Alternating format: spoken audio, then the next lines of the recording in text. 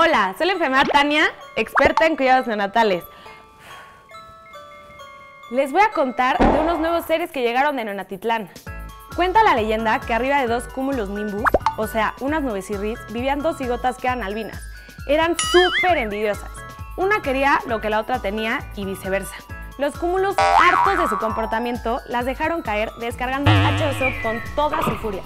La nube rosa se dejó ir con lluvia sabor cereza. La nube lila las bañó con sabor a uva cotton. Entre la pugna y la mezcla de sabores, las dos enemigas se volvieron del mismo color pero de diferentes lados. Cuando se dieron cuenta se empezaron a morir de risa y se volvieron las más amigas. Un día, un habitante de los cúmulos, llamado Randy, se da cuenta de la relación única que tenía esas dos cigotas. Le pide a las nubes que las regresen para que las pueda conocer. Cuando Mandy y Candy suben a la pachoncita nube, se dan cuenta que era súper parecido a ellas cuando eran albinas. Y platicando con él, se dan cuenta que es el hermano menor de la familia Cotton. Ahora viven juntos en una morada, en la nube más pachoncita y azucarada, y están esperando a que los adoptes. Ella es Candy, rosa por delante y lila por atrás. Es enojona, pero muy dulce, ya verás.